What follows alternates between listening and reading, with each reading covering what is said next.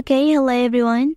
Here I want to provide a tutorial on how to use floating keyboard on Sony Xperia device.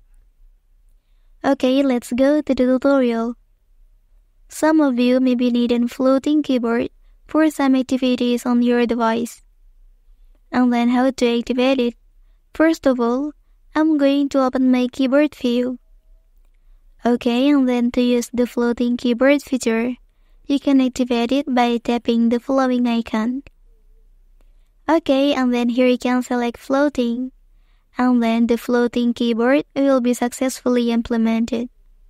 Well, that's the tutorial on how to use floating keyboard on Sony Xperia device.